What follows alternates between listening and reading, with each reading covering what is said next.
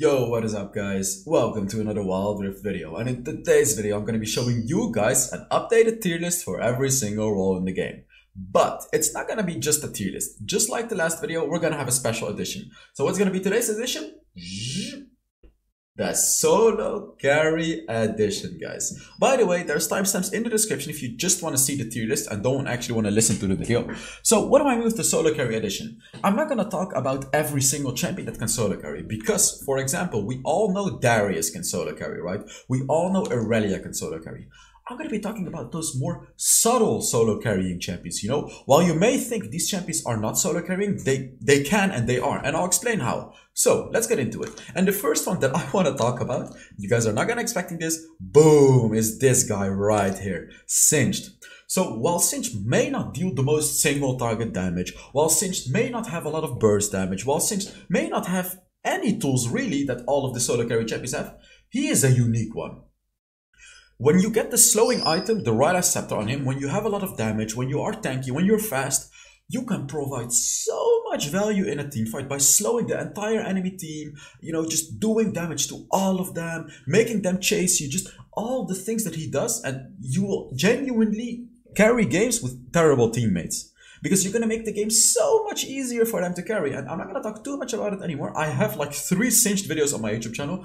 Check them out because they are one of the most entertaining videos on my channel, first of all. But secondly, they really teach you the fundamentals of Singed on how to carry with that champion because he is the most underrated champion in the game. It's crazy. Like, I used to think Singed was trash when I started Wild Rift up until I actually picked him up and up until I got absolutely demolished by Singed one-tricks. The reason that I talked so long about Singed is, of course, because he is insanely underrated and he can actually solo carry games so hard. The next one that we're going to be talking about is going to be Tryndamere. Tryndamere is that type of champion that if you let him farm into the late game, he deals so much crit damage, and then with that ultimate of his, you don't need teammates. You're going to be unkillable for 5 seconds. You're going to wreak havoc in those 5 seconds, of course. You can kill 2 people, 3 people. You can kill their entire backline in those 5 seconds, guys. Tryndamere is an absolute solo carry champion. And the next one we're going to talk about is Akshan. While he's in the middle of the B tier, which is not the very best, the reason that he's right there is because he's not as tanky as the others may be. He has insane solo carry potential. And there's different ways, of course. First of all, he does a lot of damage. Secondly, he has a lot of mobility with his third ability to catch out enemies. But third of all, that stupid passive of his that revives your allies. Even if you have an absolute garbage team and they all die in a team fight, but they get the enemies at some low amounts of HP and you kill those enemies, you're gonna revive your entire team, single-handedly solo carrying the entire game. Solo carrying is not only killing enemies, in Akshan's case, it's also bringing back your own teammates. It's like the reverse strategy. You bring back your own teammates to bring more power to your team. The next one we're gonna talk about is Jace. So Jace is a new champion. And although he's not the strongest out of them, he still fits the top of the 8 here. He's fairly decent, he has ranged, he has melee, but when you reach the later game, he can deal insane damage to backlines. And, there are some weaknesses that he has with teamfights, but still, some people may not see it coming how much damage Jace can deal in the backline, guys. It's insane. Like, when he dives your backline, uses the right abilities, he can absolutely blow up carries. He can absolutely blow them up. It's insane. He can also push people into your own team with that third ability of his melee. He has really good carry potential, guys. And then the last one that we're going to talk about is Jax. The reason that I'm not talking about Riven and the reason that I'm not talking about Renekton is because we all know they can solo carry, right? But Jax right here on the bottom of the B tier, people think that Jax is only a split pushing champion, right? People only think that he's a split pushing champion. But he kind of is, but not only a split pushing champion. He's an absolute late game powerhouse as well. And you know what? We're gonna do some challenges right here.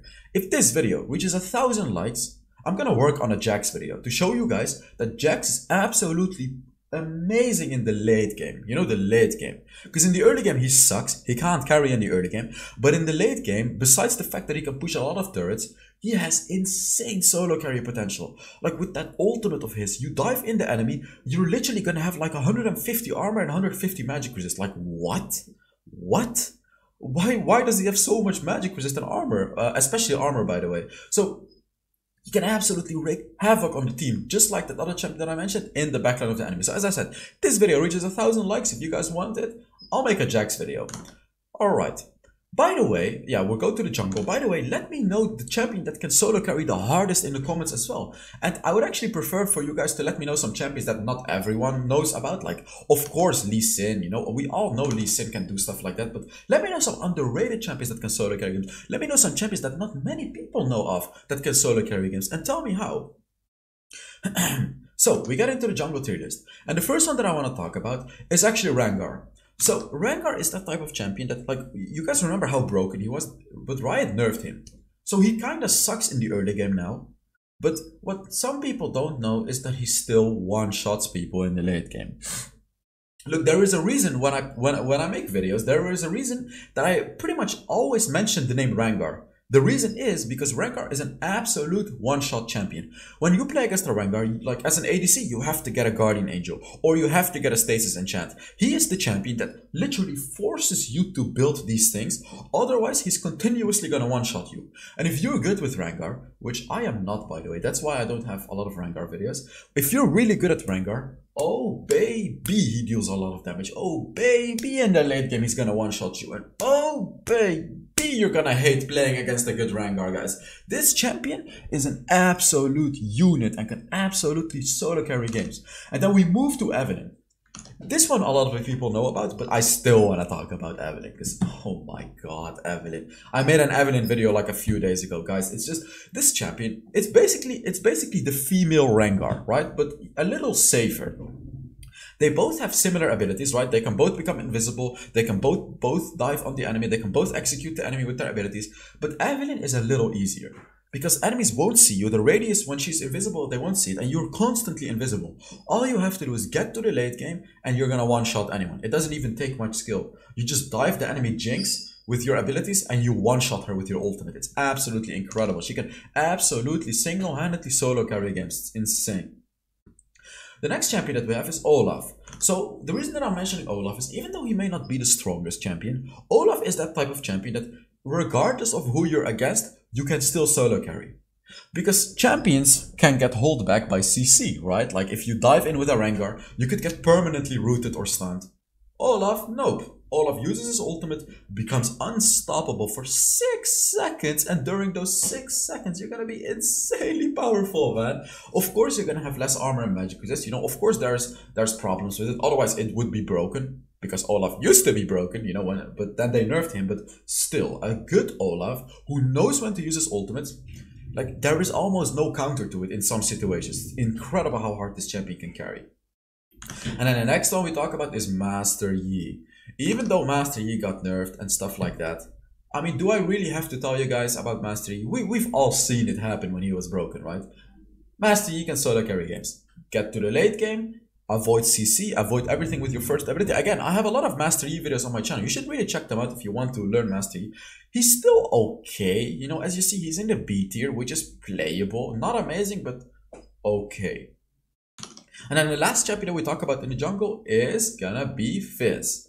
So Fizz is pretty bad in the jungle now actually, but Fizz, guys, like you shouldn't underestimate Fizz. Even though he's pretty bad in the jungle, if you don't shut this champion down in the early game, which you should by the way, because he's incredibly weak in the early game in the jungle, especially after his nerfs. If you don't shut him down in the early game and he gets to the late game, his ganks become unbearable. You literally cannot do anything against his ganks. When he hooks his shark on you, all you can do is either use your stasis enchant or pray to whatever god you believe in. These are the two only things that you can do. And the third thing is just dying and cursing at your teammates. Fizz is such a strong jungler in the mid-late game. Mid-late game, okay? You can solo carry games in the mid-late game. All you have to do is get through the early game, which is actually really hard if you're against a good jungler. But if you get through it, your ganks are going to become unbearable when you play Fizz, guys. Alright, on to the mid lane. And actually, I've changed the mid lane a little bit. Mid lane used to be just pretty much Ziggs in the top tier, but they actually nerfed Ziggs a little bit. And you know, I've seen some other champions really rise in the meta, really become incredibly powerful. So let's talk about it. The first champion, the solo carry champion, I mean, obviously, we all know Katarina as an absolute solo carry champion. I am not even going to talk about Katarina, but the one that I do want to talk about is this girl right here, Lux. I made a Lux video recently, and the thing about Lux is, you know what the beauty really is about Lux? A lot of people don't really expect a mid lane Lux to be that strong. Because even like mid lane Lux, the reason that I put her in the S tier in solo queue is because if you get to the mid late game, you know, if you get a few ability power items, once you catch an enemy with your root, which is your first ability, they're dead. Because you use your first ability, third ability, and ultimate, and squishy enemies cannot tank that. You're gonna one-shot them. You're literally gonna one-shot them. This is just so absurdly stupid of Lux. Like, even though she may not be the very best champion, this little combo right here allows you to absolutely solo carry games on Lux. When you gank a lane as a Lux, all you have to do is hit your root and you get a kill. As a Lux, you can just use your ult to secure kills on other lanes. As a Lux, you can help your jungler root, use your second ability to shield them. She has solo carry potential. You can be the difference in the team as a Lux and absolutely hard carry the game, guys. The next one is going to be Veigar. So I actually thought Veigar was going to be broken, but people kind of understand how to play against him now, right? They're picking champions that have dashes because then they can dash out of the walls and things like that. However, if you pick Veigar against enemies that are not as mobile, you know, you shouldn't pick him against Katarina, you shouldn't pick him against Ezreal, you know, you shouldn't pick him against these types of champions or against Olaf. If you pick him against the right composition, who's going to have a really hard time escaping your walls, all you have to do is farm in the early game. Farm, farm, farm, farm. Keep farming. And then once you reach the late game, like if an enemy tries to dive you, let's say they try to dive you, all you have to do, use your first ability and then your second ability on yourself so they can't attack you. And then your ultimate ignite and they're dead. They're like, you're literally gonna kill anyone like that. Anyone, even bruisers. So that's the beauty of Veigar. If you reach the late game, you can absolutely solo carry games. And I actually have quite a lot of Veigar videos, which you should check out if you want to play him. They're on my channel. Just look up HellsDevil Veigar and you'll find it. The next one we want to talk about is Yasuo. So some people think that a lot of people know that Yasuo is good, but some people think that Yasuo only really works when you have a Malphite or when you have a Wukong in your team, something like that. While I'm not saying that, like, wait, I want to phrase it correctly. Of course that helps. You know, of course it helps to have a Wukong or a Malphite. I'm not saying it's bad to have them, but you can actually solo carry on your own as well. Yasuo is just, once you reach the late game, this is yet another champion that if he just reaches those power spikes that he needs, if you have 2 crit items, you know, if you have the Blade of the Rune King, you're gonna shred through the enemy. You have to have careful positioning, you have to play him correctly. But oh baby, if you get those items and just get through that annoying early game, because he's not so strong in the early game, he gets bullied by a lot of champions. If you get through that, man, you're gonna solo carry games. You're gonna absolutely hard carry games on Yasuo. You guys know what it feels like, right? When you're playing against a really good Yasuo who's just completely bombing your teammates because you can't do anything against him. He has that shielding of his passive. He has so much damage. He has that ultimate when an enemy is knocked up. It's just incredibly powerful. And the next one we're gonna talk about is Jhin. I'm just joking. Jhin sucks and you cannot solo carry games with Jhin. So the actual next one that we're going to talk about is going to be Brand. So Brand, he got nerfed, right? A lot of people know that Brand got nerfed and he can still solo carry games. Let me just tell you that. I am actually working on a Brand video. It's just, I haven't really gotten quite good enough yet at him to make a video. I'm pretty good at Brand, but like Brand is so powerful, you know, he's also like a mid-late game champion with that ultimate of his. If you just team fight with Brand, and make good use of your abilities, you know, when the enemies are sticking together and stuff like that, you should be fine. Like, you can just farm easily in your lane, don't do too many stupid things. When you get through that mid-late game with Brand, absolute hard carry, guys. Super, super powerful. And I want to talk about a common misconception here. Now, I want to talk about Zed. Because in my eyes, Zed is not a solo carry champion. You may be thinking, what the hell is he saying? But let me explain why. Why I'm thinking that, of course, because you can have a different opinion from me, right? While Zed can actually absolutely assassinate enemies, if you're against a good enemy, it's like, sure, Zed can kill one enemy, but then he doesn't have his ultimate anymore. And of course, there is so much counter ability against Zed. Just buy a Stasis Enchant, or get a Guardian Angel. And then that's really gonna negate Zed's carry potential. I still put Zed in the S tier, because he's just so powerful, but not a solo carry champion, in my opinion. Not a solo carry champion, not like the others, because there's so much counter ability to it. Okay, let's move on to the Dragon Lane. And here, we all know Ezreal can solo carry, right? We all know Ezreal can solo carry, But now I want to talk about some more subtle champions or underrated champions that can absolutely solo carry games. First one is Ashe. I mean, some of you may know that I immediately would say Ashe because I made an Ashe video recently and oh my god, she is strong. She is hella strong. Like, she is super strong. I didn't even know that she was this strong. It's pretty stupid. And they even buffed her. Like, you can get through the early game by poking enemies with your second ability in the early game. And of course, once you reach the late game with Ashe, you have your ultimate every 20 seconds. You can constantly shoot it across the map, stun the enemy for 3.5 seconds.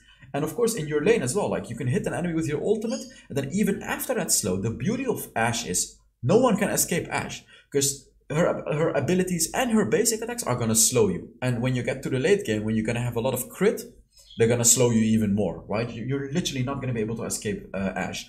And on top of all of that, she also deals huge damage in the late game. The next one we have is Caitlyn. Caitlyn is a new champion. And while not many people understand her quite yet, she's strong. You know, okay, while she may not have the biggest damage in the early game, she can actually survive the early game by utilizing her big range to just poke the enemy. But her real power gets into the late game, when you have those traps, guys. And the reason that I'm saying that she can solo carry games is if you know how to dance around her second ability, which are all those traps, you know, the traps when an enemy steps into them, they get rooted. Even though the enemy may be able to see your traps, if you position them correctly and if you run around them all the time, they will keep getting hit by the traps, granting you a free headshot, which deals insane damage. All you have to do is just position carefully, and you're going to provide so much value as a Caitlyn in the Dragon lane, guys. And then the next one that I want to talk about is Jinx. Jinx, like, when Wild Rift came out, everyone knew that Jinx could hard carry games.